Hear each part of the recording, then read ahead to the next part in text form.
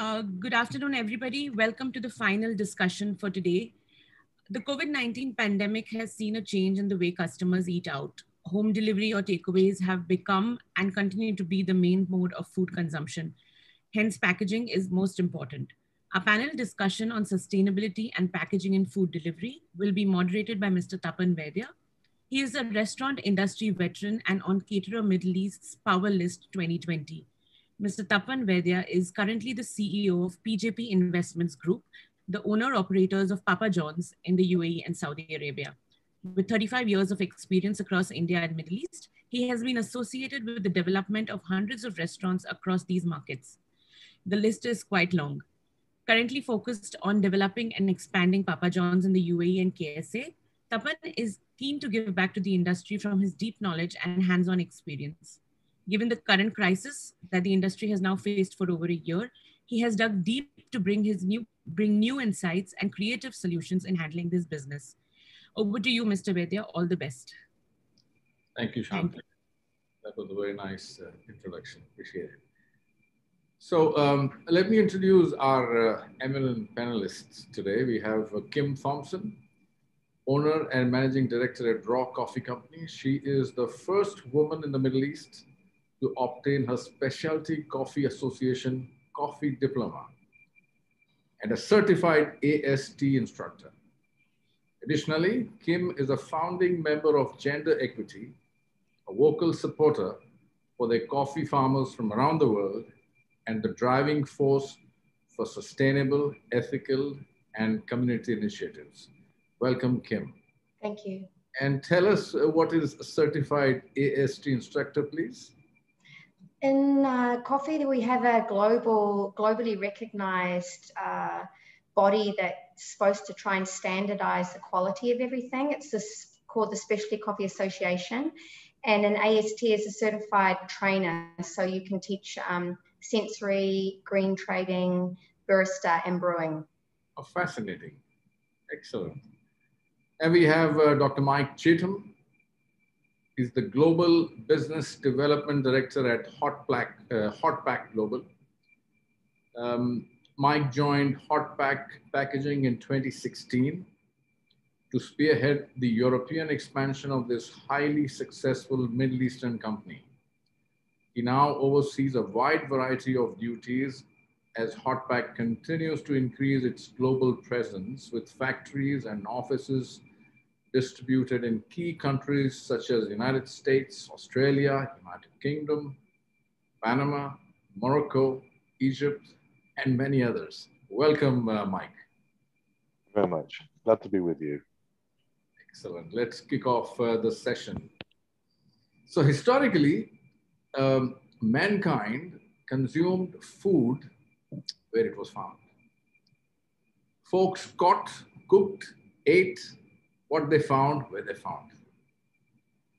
They were also self-sufficient, so there was no real requirement of packing and carrying things, neither for storage nor for transportation.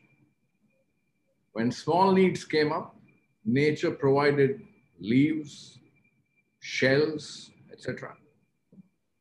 Later, containers were fashioned from natural materials such as hollowed logs, woven grasses, etc.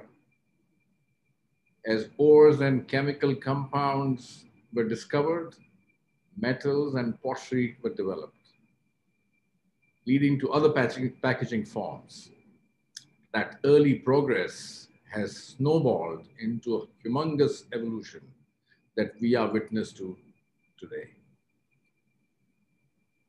Dr. Mike Cheetham, tell us the importance of proper packaging in food delivery. Yeah, I think one of the first advances in storing food was perhaps controlling the temperature, because the key factor of food obviously is that it's damaged by bacteria and it dries out as well, it loses moisture content. So I think one of the first advances was obviously the invention of the fridge around the start of the century. And then we moved towards freezers in the 60s, in the 50s, where food was frozen again, which controls the bacterial growth even at 2-3 degrees, the bacteria will slow down. So food without treatment can last for many, many days. After that, it was decided that there were packaging materials available which would allow you to store outside of the fridge and store it on the shelves, because sustainability in food is obviously about the shelf life. We want it to last a long time at home. We want it to last a long time in the supermarket shelves. Even now, even with all the technologies, there's a massive quantity of food in the UAE that is thrown away from the supermarkets. It's not even recycled or used for animal feed. It's simply thrown away. So the industry has reacted with a number of materials and technologies to provide everything in plastic, in paper, aluminium, and most recently in the last 10 years, biodegradable materials, antibacterial, oxygen barriers, you name it, we've tried to develop it. We have 3,500 products now just for the food sector. So this is and it's advancing all the time. I never thought I would find food packaging so interesting, coming from a medical background. So there we are. Right, so a bit of a flashback. And an interesting fact that with all the packaging materials around us today, do we know when was the first production of commercial paper bags? Where and when did that take place? That was in 1844 in the English city of Bristol. So we've come a long way since then. Of course, shortly thereafter in 1852, Francis Wall invented the bag making machine in the United States. And use of paper bags started back then. Kim, please tell us the role of good packaging. Well, I own a coffee roasting business, and we like to look at the coffee as a fresh product. So it's not something we want to see sitting on a shelf. So our requirements 14 years ago when we started the business, as Mike was saying, there wasn't a lot available for us with regard to recyclable even. And we wanted the product to stay fresh. Coffee oxidizes. So you often see a valve on the coffee bag. That's to let out the air, and you don't want it to come, well, the nitrogen, and you don't want the air to come back in because it degrades the coffee very fast, as does moisture. So for us, temperature control, moisture, and air were priorities. We have only just moved a year ago into offering food and from our cafe inside the roastery. And to be honest, our learning curve has been very steep because I didn't want to use single-use plastics at all with any type of packaging.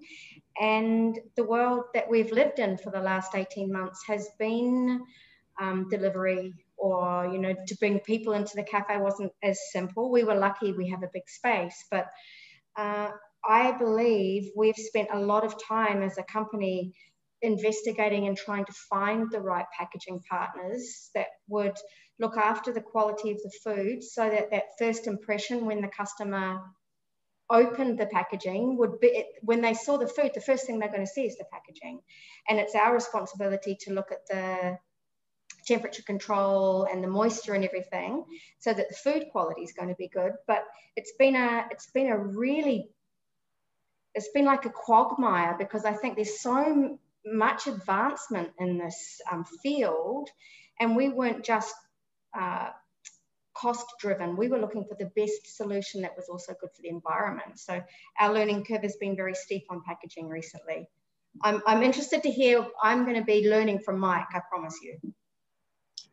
Sure. So we talked about the thousands and thousands of kinds of packaging available these days. We at Papa John's, our main product is pizza, and we just box these pizzas. So we focus all our efforts on that one product of packaging, pizza boxes. But Mike, tell us what kind of packaging are available? Well, the initial packaging was mainly plastics, and there are a number of plastics used in the industry. The early products that we saw were polystyrene, which is PS, which is not an eco-friendly product by any means. There are significant moves to get rid of polystyrene now out of the sector completely. And there are a wide variety of alternatives to polystyrene. It's not easily recycled. So one of the first products was polystyrene.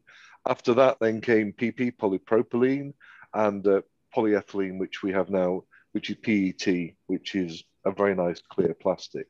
The advantage of polypropylene and PET is that they are both recyclable. Okay, that's the key factor. One of the big things we need to talk about in this session is recycling, because it's all right having biodegradable products and things like that, but the key thing is to recycle it. The UEE is, in our opinion, got a long way to go in terms of recycling. Our machines that we buy are the very best machines in the world, or we have 12 factories full of machines. But with the plastics, we can recycle. We can take, one of the machines can take up to 80% recycled content, but we can't buy it. The UAE and the other Gulf regions are not doing enough to provide us with these materials for the plastics. We can take it, but we can't buy it. So we're having to use virgin materials. And obviously, as you said, paper's been one of the oldest products. And plastic for a long time was the main product for food packaging. But more recently, with eco-awareness, green awareness, people are moving back to paper products. Also, aluminium is a very good product. Again, it's highly recyclable. It's used for takeaways, as we know. And there's a whole range of new generation eco products, such as bagasse, which is a wonderful product. And we're seeing bio coatings now, which are being used. So we're able now to give paper products the properties of plastic products with these special coatings. We have PLA, again, which was a product developed to be halfway between plastic and paper. It's gone out of fashion now for a number of reasons. So, but what we are seeing now is a new generation of paper products that have the properties of plastic. For example, they have oxygen barriers. We have aroma barriers. We can have it nitrogen filled, as Kim was saying. So it's advancing at a pace of knots. And more recently, in the last few weeks, we've seen the brakes being put a little bit on the green packaging products, which I'll explain a bit later on. Sure. And Kim, how about you? What kind of packagings, different packaging do you use? So with the coffee, we have, it's a craft paper on the outside with an aluminium layer on the inside and a valve. But we're currently, we have about 10 different samples that we're sitting on at the moment while we make our decision, because we've been in operation for 14 years. We think it's time that we did a rebrand. So we're currently going through that exercise at the moment. And I'm having to learn a lot about what the different specialty words are. I knew about the PET. I don't know what PE/PE is, Mike, but they're telling me that that's also recyclable. Is that true? PPE. PE/PE. I don't know what that is actually. I know what PE is, polyethylene. While you're speaking next time, I'm going to go and try and see one of the quotations to be able to ask you, but they're using terminology I don't understand. So I'm getting samples of material I like the feeling of, that I believe they're telling me meets our requirements, showing that it's recyclable. But again, it's not easy. And then for the cafe, we have RPET, which is recycled PET. That has a high, so maybe it's RPET you're talking about? Okay, I'll try and find the words and put it on the chat. And then we have a lot of the paper takeaway food products and some bamboo cutleries and things like that. What do you think of bamboo, Mike? It's great, actually. It has its uses. We're cutlery. We have many things made from it. I even saw socks the other day manufactured from bamboo. In fact, I was wearing them, bamboo socks. And well, they do beautiful lingerie in bamboo now too. I'll have to order some. In fact, I believe some of the bagasse containers that Mike, you mentioned, I think there's also a trick to blend them with bamboo and make them more waterproof. Is that true? We've got some very good bamboo products now, which again, we've got some reports I was going to show your listeners as an example to show that the amount of testing when you're looking at food packaging products, what you should be looking for in certifications, because there's all kinds of certificates around if you want environmentally friendly products. And if we look at one of the draft reports, it will allow your readers to, your listeners to understand the standards which you should be expecting. Great. I think we have Dr. Hessa join us. Let me introduce Dr. Hessa Jaffar Hassan Ali. She is the acting manager of Registration and Permits Section, Health and Safety Department at Dubai Municipality. She has developed and managed the operations of many important programs, including the registration of different categories of consumer products. She's also responsible for managing health and safety permits in the Emirate of Dubai. Welcome, Dr. Hessa. Hi, welcome everyone. I apologize for being late to this forum. I was having a management meeting. Yeah, thank you for giving us the opportunity to participate in today's forum. And I hope that I can, inshallah, benefit the industry in today's forum, inshallah. Would you like to tell us a role of good packaging, Dr. Hessa? The good packaging? A role of good packaging in society. Yes, sure. We are in Dubai Municipality. I'm acting manager in the registration and permit sections in Health and Safety Department. One of our control programs, we are controlling the food contact materials. We call it FCMs, or known internationally as FCMs. FCMs, as everyone knows, they are exposure and to FCM in our everyday life. Okay, we found food available already coming in contact with this packaging, or we found also, or we are using the packaging that are intended to be in contact with food, like the storage boxes, our kids' snack lunch boxes, etc. We are drinking every day a juice that is coming already in contact with food. So we can say it is one of the main program in our department that we should ensure their safety by many measures. The first thing that we are registering these FCMs, and we request the manufacturer or the brand owner to provide us many, we can say, regulatory requirements that if you want, I can even elaborate it in more details. Post-approval, we have a market surveillance during shipments, importations, all over all UAE and Dubai, especially because our authority in Dubai.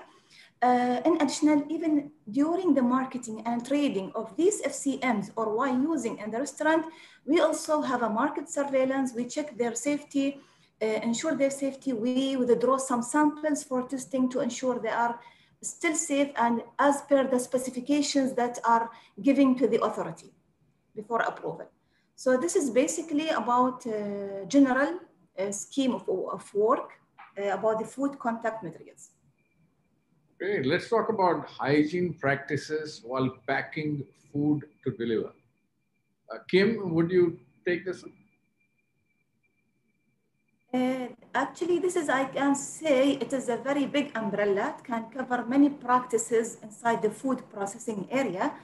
We are in Health and Safety Department. One of our big responsibility and role is that we also approve the chemicals that are used in these food processing areas, or even food contact, the surfaces that are in contact with the direct food during processing, like the machinery parts, like the cutting boards in the restaurants, in the cafes, even in the big manufacturers.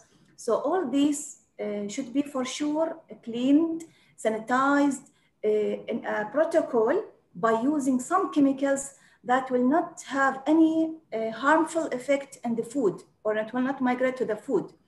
Generally, if you can give directly, these chemicals require certain risk assessment, we can say. Even product approval, we request a safety assessment report for this product, every product, to make sure it's food grade, it's safe to be used in these areas, critical areas. And this safety assessment report is usually provided by the NSF, if you are aware of this, and they have a regional office also in the UAE. So I think also, maybe if we have a food, I think Mr. Bobby, if we have with us, there are many other practices that are responsible, other health inspectors, I mean food inspector, they can ensure that protocol or that standards.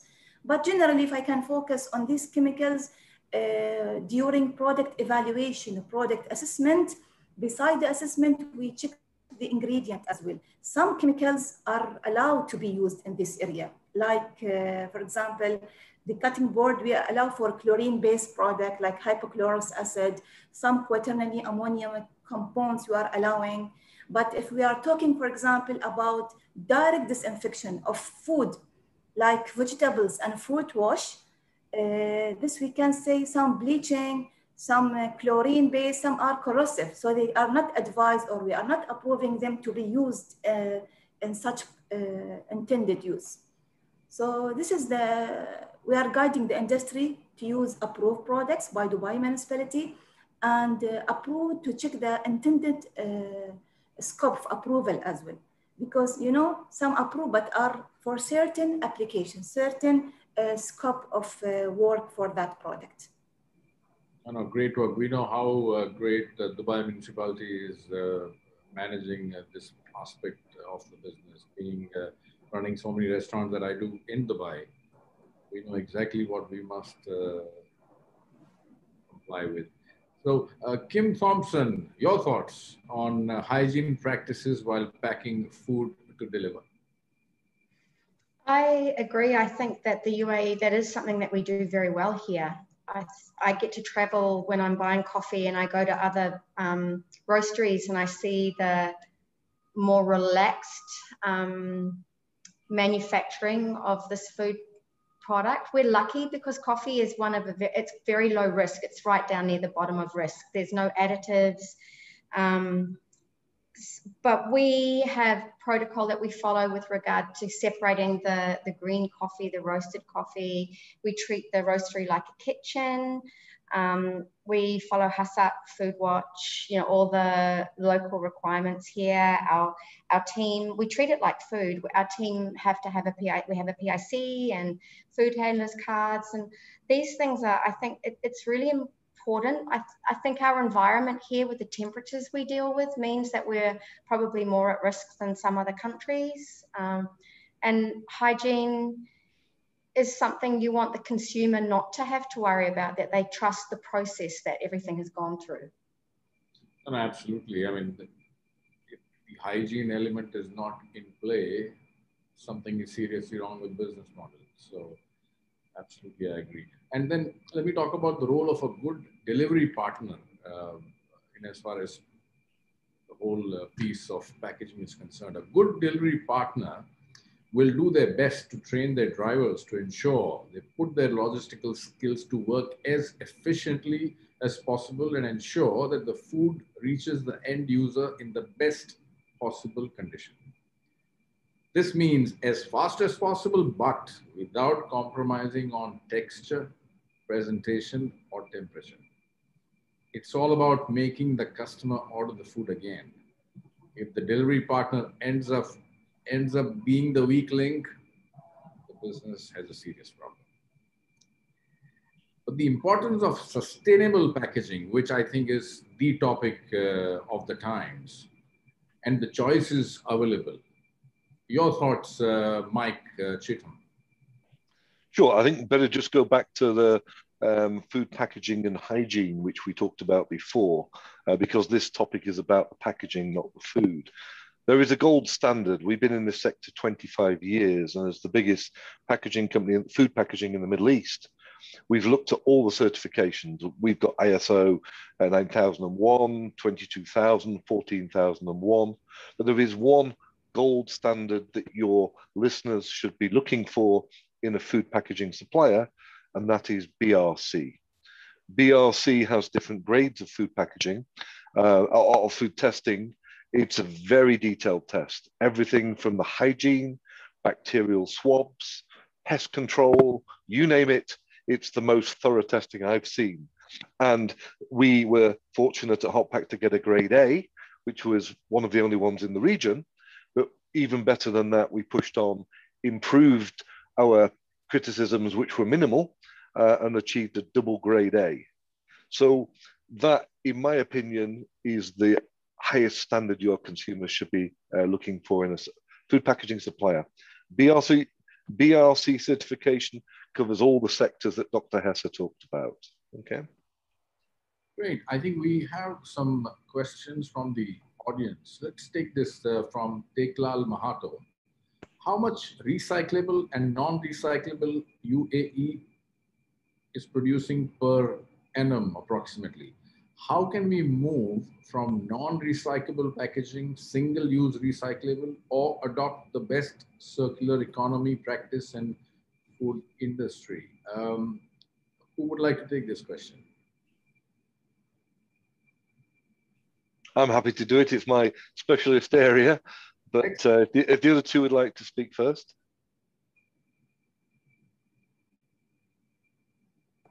No, go for it, Mike. We were interested to hear what you say. Yes. Okay, so what's happened in the last 10 years is everybody has jumped on the eco bandwagon, okay? We have 3,500 products, 50% of them are plastic. And for each of those, one of my roles has been to work with our development team, manufacturing, to try and develop eco-friendly alternatives. So you can choose between a more standard product in plastic or paper, or have an eco-friendly bagasse or paper product. But you have to look at the overall picture. For example, a plastic bag, a paper bag takes 5 times more energy to make than a paper bag. A plastic bag will be used multiple times at home. You'll carry many things in it. You won't just throw it away. And it can be fully recycled if the systems are in place to recycle it. A paper bag obviously takes more energy to produce, water, chopping down trees, and maybe you might get 2 uses out of it. So the cost in terms of energy, in terms of potentially environmental issues for plastic is actually lower than for paper in many examples. What also we've seen is that everybody's been using the eco, the green logos, and in Europe in the last week, they've announced they're going to severely clamp down on those terminologies now. You have to look at the whole cycle of the product, okay? That's not just the fact that it's compostable or biodegradable. An example being, why would you want to take a food packaging product that's compostable and biodegradable and put it in the ground? We don't want it to go to landfill, because not only will we have to chop down more trees to make the next range of products, or use more oil to make the plastic, but we will also have to have the biogases coming from the degradation in the ground. So the key thing really in food packaging is to look at recyclability. And in that, the UAE has got a long way to go. We're seeing with the Expo team, where Hotpack is working with the Expo team now to try and ensure that there are eco products available at Expo, so we can show the world how strong the UAE is in this sector. But we are seeing the UAE really needs to improve its recycling. We can take recycled product, we can use it round and round again. These cups that I have on my desk here, these can be recycled 6 or 7 times. You can take the old cups, you can repulp them, make new cups out of them, round and round again. We actually have certificates on these. I think it says on there recyclable, yeah, sustainable. We don't want it, well, sustainable is fine. We don't want it to be biodegradable. It is biodegradable, this is a special cup, but we want it to be recyclable. So we need to educate our consumers and our food sectors now to understand it's not just about biodegradability, compostability, it's principally about recyclability. Can I ask you a question? Sorry, Tapan. Can I please ask you a question? Is there a company here at the moment that we could be collecting, for example, the cups and giving them to them so that they can remake them? Yeah, the cups is obviously coffee is a major sector. Restaurants in the UAE, we all love our coffee, and often with COVID, we've moved away from having the China cups in from having the China cups in Starbucks to having a takeaway now, okay? Which is why we've developed this biodegradable cup.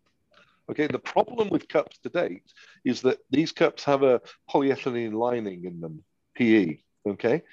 Because it's a plastic that's coated inside them, you cannot take this cup and put it in the paper recycling bin because it has plastic in it. You can't put it in the plastic recycling bin because it has paper in it. So these have to go to landfill. Now, there are companies that will scrape the polyethylene out of them and separate them, but it's an expensive process. So we looked at this problem because we know how many of these are consumed, and we're talking to Expo 2020 at the moment now to get these in. Our production line is fully underway, and this is a completely biodegradable, compostable, recyclable cup coating. You can take this cup now, if you want to put it in the paper recycling, you can. With all the rest of the paper, it can go back to the paper mill, just be crushed with repulped like the rest of the paper for recycling, and you can make a new cup.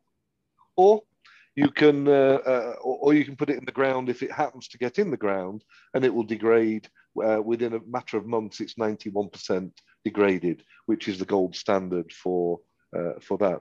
So there are a whole range of new technologies coming along, which we are spearheading at Hotpack to try and provide the food packaging sector.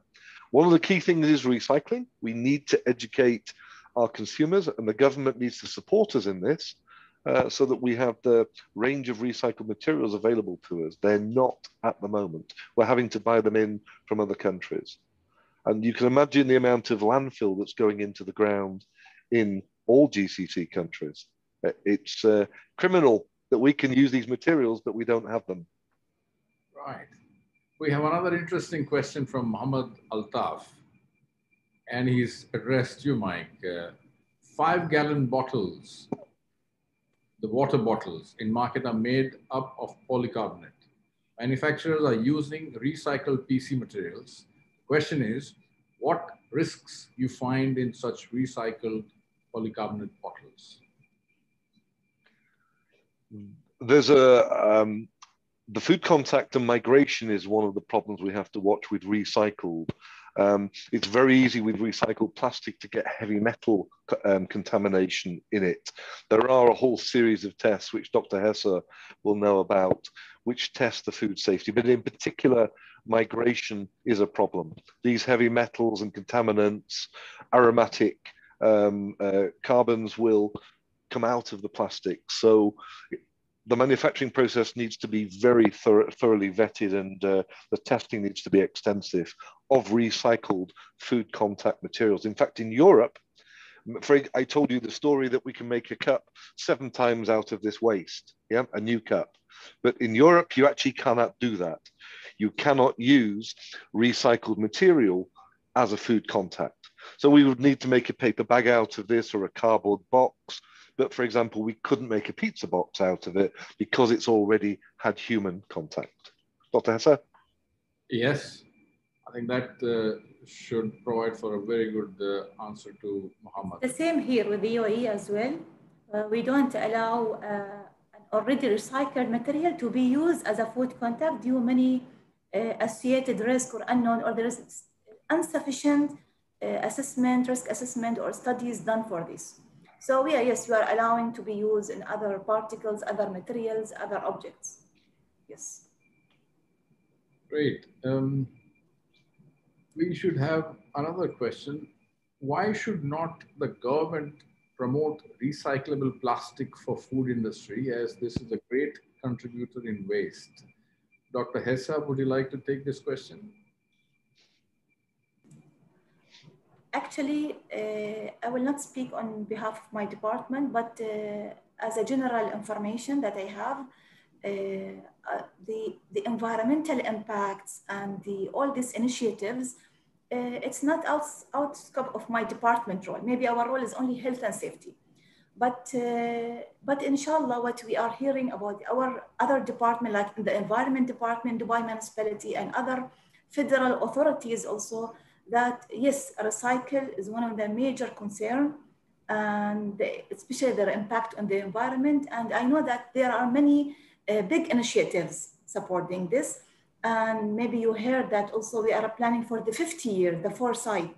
So there are many, inshallah, projects that will be, inshallah, that are planned for this purpose with the collaboration of many federal and local authorities in general. Great. Let's talk about the challenges faced by the industry. Kim, would you want to take this on?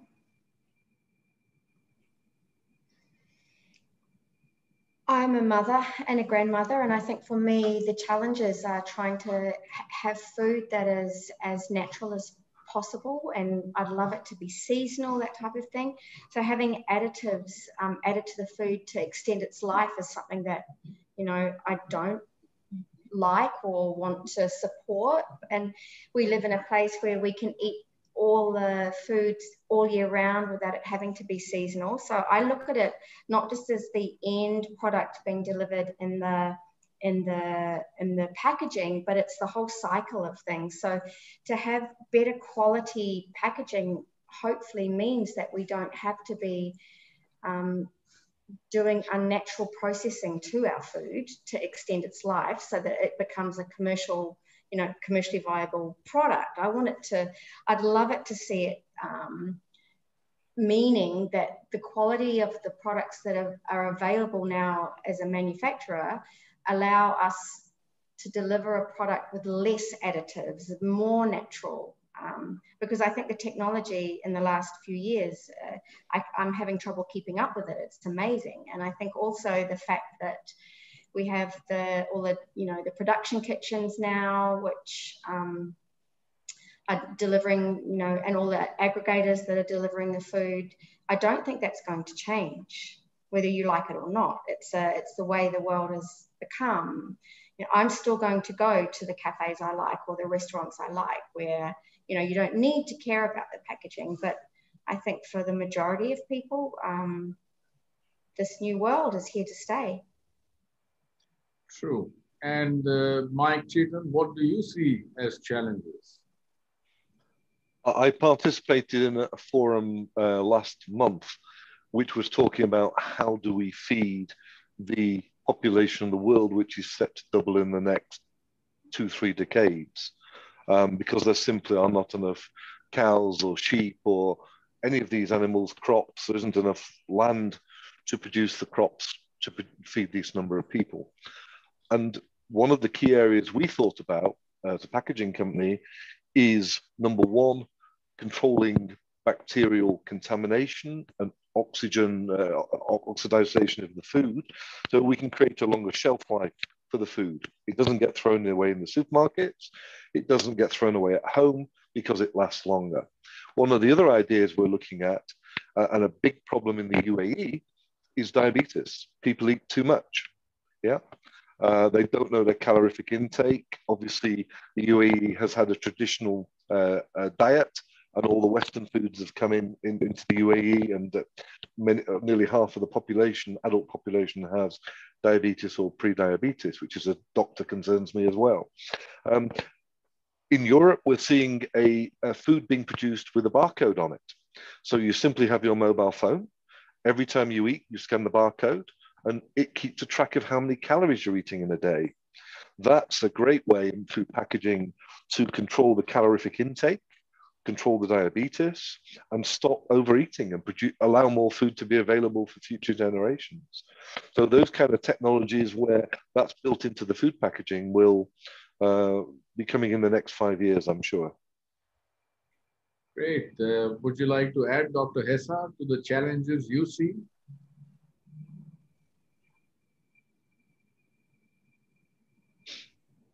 I didn't understand the question. I didn't hear it. Can you repeat it, Mr.? The challenges you see with the packaging industry in general. Yes, some challenges that there is a lack of technical guidelines or regulations that cover all kind of the FCMs, food packaging. Even in Europe or worldwide, there are some intelligent materials or some materials that, like for example, we have some packaging, even the industry approach us There are some packaging that prolonged the shelf life, for example, of the food. There are innovative packaging. This all need the health authorities, health organizations, institutions to come up with a clear framework, legal and health assessment about all these innovative. Maybe last time we found a very interesting thing, that straw making from rice, which is very nice. It's sustainable, it is biodegradable, it is eco-friendly, no harm for sure, inshallah, for the human. So every time we heard about innovation in the industry, using a nanotechnology, what are the impact, health impact. So the regulatory framework should come up very fast. They should have their opinion. They should control all these. They should set all these technical requirements so we can meet with this change in the industry. Sure, the rice straw is interesting. You can, yes, finishing your slurp, you can chomp on it too. We have them in our range. We have rice straws, paper straws, every kind of straw you can imagine. That's a big move. In Europe, they've just banned the plastic straw and the plastic cotton buds as well. So yeah, they're available, readily available. We'll take the last question from John Marcos Simon. While we are facing pandemic COVID-19, what relevant actions you do within the organization to minimize the pandemic in terms of packaging? Kim, would you like to take this? And could you repeat it, please? Yes. While we are facing the pandemic, what relevant actions you do within the organization to minimize the pandemic in terms of packaging? To minimize the pandemic? To minimize the effect or the spread. Well, I think recycling is the biggest thing that we can do. You know, there are recycling. It's not as advanced as some other countries that I've lived in, but there are. We have all our. We get plastic, paper, recycled, collected from our business every week. At the apartment where I live, there are points down in the rubbish area where we can take our plastic and our glass and our paper. So I think recycling is a very big thing that I'd love to see more support from the government, but I also think it's an individual responsibility. I think no one's really, well, we haven't really mentioned water, but I think if food security is going to be a challenge, water is going to be a real challenge. So, you know, from a manufacturer's perspective, it would be to try and be looking at the way you manufacture your food with the least amount of wastage in the process, and the packaging is part of that. So recycling that packaging. Oh, excellent. So no question, we owe our planet and future generations. Single-use plastic is unacceptable. We all must work towards achieving the best way forward. Yes, sustainable packaging must meet the functional and economic needs of the present without compromising the ability of future generations to meet their own needs. Sustainability is not necessarily an end state, but is a continuing process of improvement. Thank you, Clean Middle East. Thank you, Dr. Hessa, Kim, Dr. Mike Cheetham. Thank you very much for being part of this discussion. I hope the audience enjoyed the session. Thank you. Shanti, over to you. Thank you so much, Mr. Vaidya, for a very well moderated session, I may say. And thank you so much to all the panelists, Dr. Mike, Kim, Dr. Hessa. Thank you so much for having come on board for this discussion. I just want to conclude the event because this was the last session for the day. So thank you to everybody who has attended the session for the past 3 hours. My sincere thanks to the panelists and presenters for the day. It's been a pleasure to learn from you all. I would also like to thank our sponsors, the platinum sponsor being Reza Hygiene, and our silver sponsors, EBSCO, Hygiena International, Essity, and Magic Touch. Tomorrow is the second and last day for the food service hygiene dialogues. So I look forward to seeing you all tomorrow for another exciting day of sessions and discussions. Have a good day. Thank you. Bye-bye. Thank you.